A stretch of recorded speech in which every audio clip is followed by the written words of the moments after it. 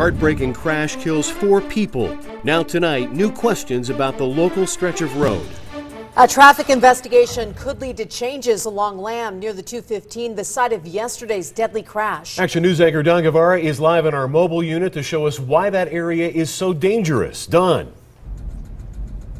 Steve and Tricia, we're getting right to the video. Neighbors in this area and police agree that speed was a factor in this crash. There are some other dangers out here. If you notice, there is no median. We asked the city about that. You're going to hear their answer in a couple of seconds. Also, notice how dark it is. There are no street lights on this stretch of Lamb. Using a pair of shoes and debris left from yesterday's deadly crash, friends of the victims added bright yellow flowers to create a memorial. It now sits on Lamb near the 215, the site of the accident. Shara Uyumatsu, her daughter Allie, and family friend John Sneed all died in that crash.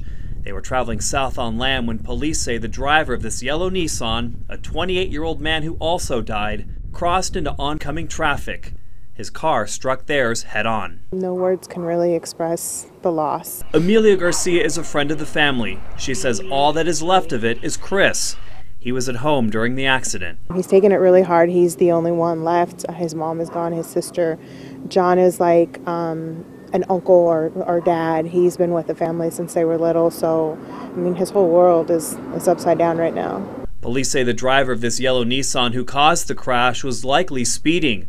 The City of North Las Vegas Traffic Division told Action News there is no median because there are no intersecting streets. The city plans to look into the potential dangers on this road. We'll take speed studies, we'll examine the crash reports, the history over, say, a 5-year period.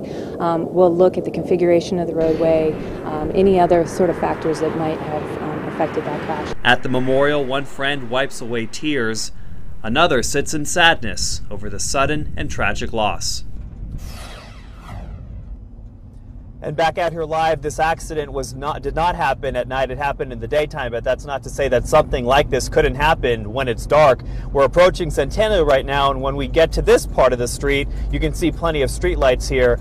The driver who police say caused this crash, so far his identity has not been released. We'll have to wait for the coroner to give us that information. Reporting live tonight, I'm Don Guevara, Channel 13, Action News.